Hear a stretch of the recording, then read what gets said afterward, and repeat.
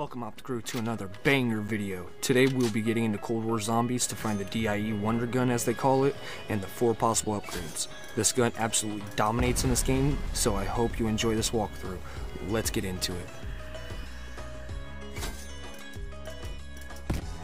First, you'll want to mow some zombies down and grab about 6,500 points to get to the next section needed to turn on the power.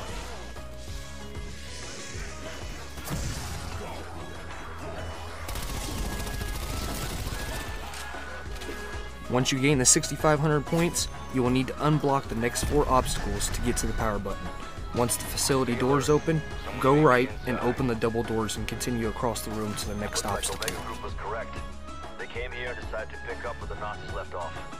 I think the Omega Group has adopted a certain devil me. Your last obstacle will be the door to the room with the power button. Hit the power button on the console in the middle of the room. This will activate 2 terminals. Make your way around the particle accelerator and activate them. There's one on each side of the room.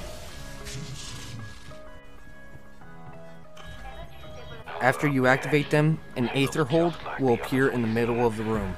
Activate the anomaly and you'll be teleported in what I call the other world.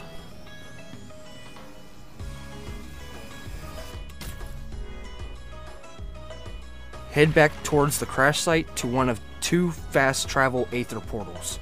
One will be at the nose of the downed airplane and the other will be at the back of the pond. The objective will tell you which one to go to. In my game here, it's in the back of the pond. Go through the portal and retrieve the machine part needed to craft the pack-a-punch machine. Return to the location of the Aether hold and craft the machine. Run up the stairs and wait to be sent back through the Aether hold.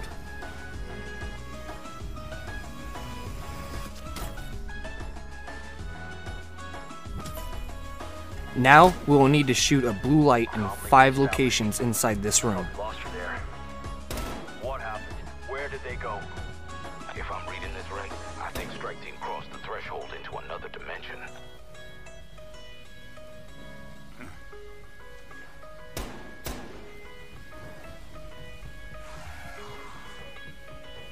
This last light is a little difficult to hit, so make sure you hit it. 5 seconds later, you'll be sent through a secret anomaly.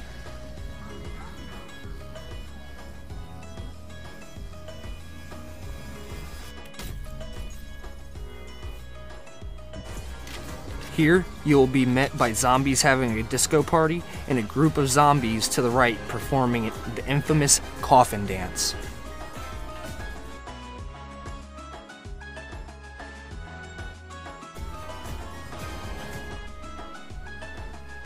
Once you are teleported back, a crate will be in front of you.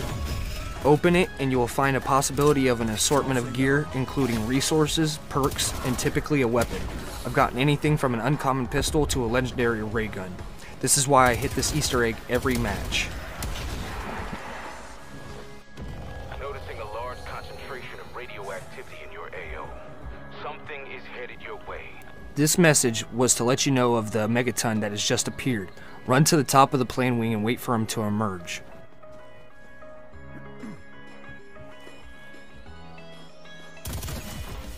Once he emerges, drop his health to 0 and cause him to split. You split that bastard in 2. Now finish the job. Stand next to this tree and trigger one of the megatons to throw his green plasma at you. This will cause the tree to react. We will need this later. What the hell is coming off that tree? Looks like it could freeze the balls of a bloodhound. Drop both megatons and retrieve the keycard dropped by the second megaton split. Next, we'll be hitting another Aether hold to get the Aether scope parts. This can be in 2 locations, in the penthouse or the room to turn on the power. Activate the Aether hold to the other world.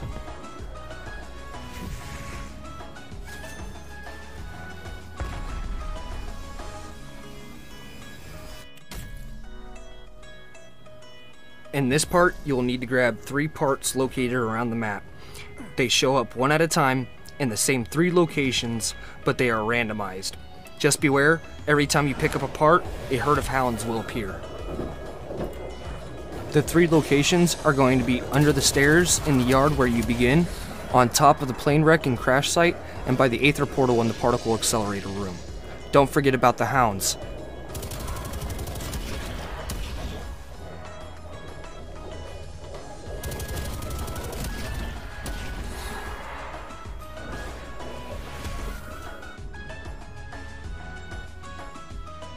After gaining all 3 parts, you'll be sent back through the portal.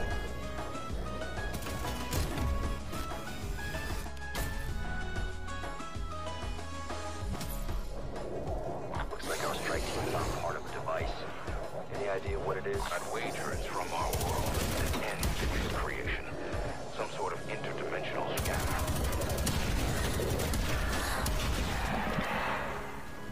After killing all the hounds, make your way downstairs to the bench below the pack-a-punch and craft the Aether Scope.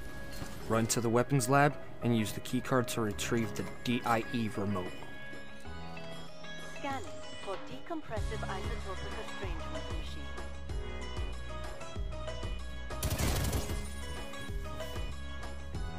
D.I.E. Make your way below the penthouse and remove the obstacle on the stairs and open the door to give yourself escape routes for this next part.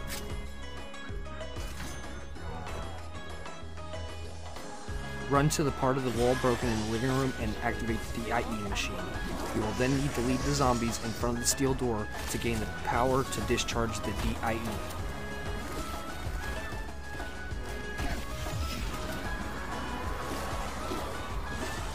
If you do not get enough power in time, you will hear this. Beginning cooldown. You will then need to wait 25 seconds for the machine to cool down. Once you get enough power, you will hear this. Storage at maximum. Fire when ready. Make your way to the opening in the wall and discharge the D.I.E. Step inside the room and grab the D.I.E wonder weapon. As default, the D.I.E gun will have the shockwave upgrade equipped. Make your way up towards the top of the penthouse and find the box on the ledge and shoot it with the shockwave. Go down to where the box fell and pick up the clear vial and put it next to the tree that reacted to the Megaton's plasma.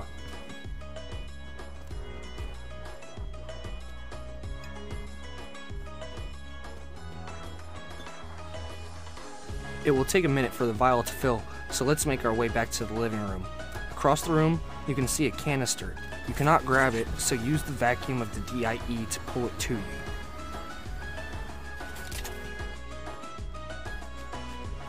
Back to the weapons lab we go.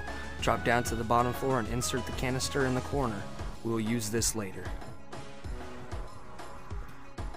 Go back to the tree and grab the vial that should be full, indicated by a full blue vial instead of being empty. Clear the other obstacle inside the facility and run down to the first floor of the medical bay and pour the vial onto the chains wrapping the box to break them off. We have now unlocked our first upgrade, the cryo emitter. Run back to the pack-a-punch and grab the Aether Scope. It's our lucky day, strike team. Go back to the medical bay, and you will now see an Aether hold at the top of the stairs to your left. Enter it. I say we shut down the cyclotron. Severing the dimensional connection is our best chance to contain the spread.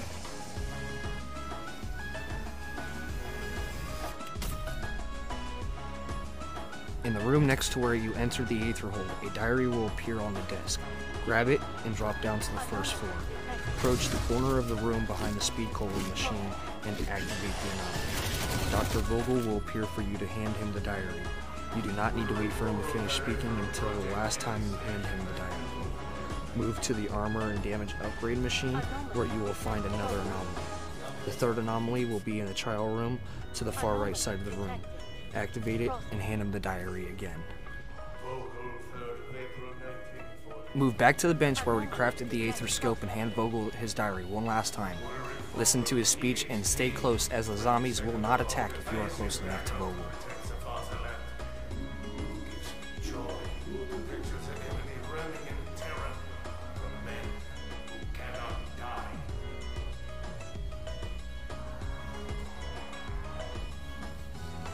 When he finishes talking, you will be sent back through the portal.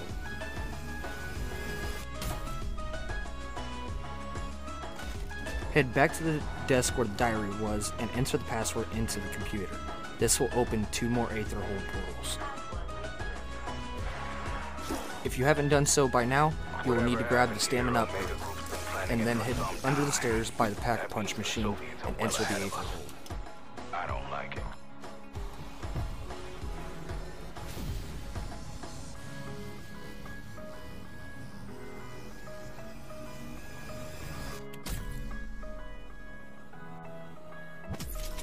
In this hold, we need to find 3 crystals, vacuum them up with the dye gun, and shoot them at the box located in the back corner opposite of where you entered the Aether hold. Only trick is, we have to do them one at a time. This is why we needed the stamina perk. These crystals are in the same 3 locations, and you can do them in any order.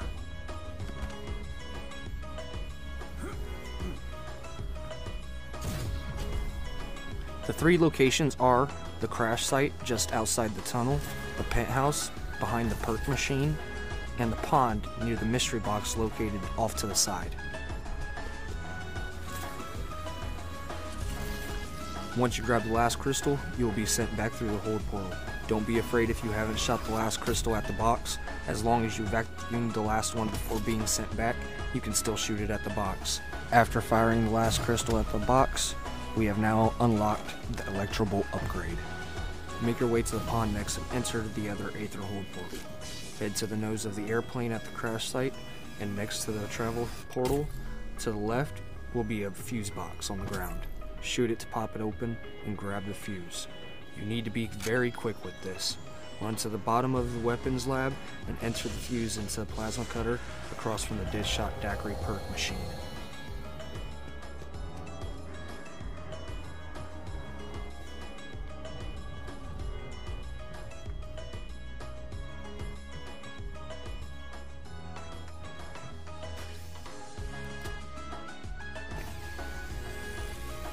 After the plasma cutter makes its cut, you will be sent back. Go back to the pond and find the junk truck next to the hold portal you entered. On the back of the truck is another box. It is now unlocked and contains the thermophasic upgrade. For this last upgrade, we will need to lure a hound next to the canister we placed in the weapons lab earlier. Kill a hound next to the canister to fill it with the plague hound gas.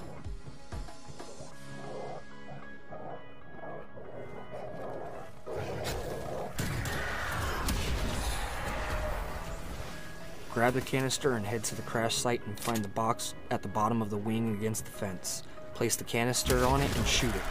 We have now unlocked all 4 upgrades for the D.I.E gun. The Nova 5, the Thermophasic, the Electrobolt,